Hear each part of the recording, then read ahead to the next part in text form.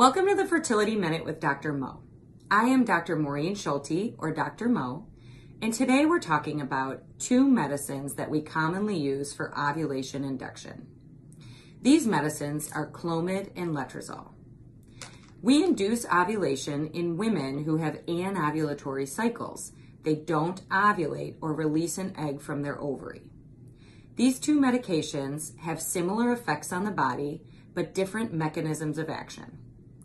Clomid works at the level of the brain by blocking the estrogen receptors, and Letrozole works at the level of the ovary by blocking the aromatase enzyme and tricking your body into thinking that there are low levels of estrogen around.